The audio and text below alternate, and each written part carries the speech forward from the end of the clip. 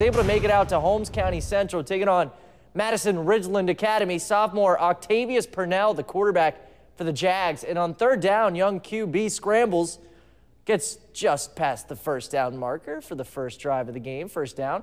Octavius wants to show the fans he's not just a running quarterback. Here he is hitting one of the best athletes, not only in Mississippi, but in the country, Kamari Rogers. And you see why he's ranked high. The speed gets by the Patriot defense for the first touchdown of the game. And there's actually two sophomore quarterbacks.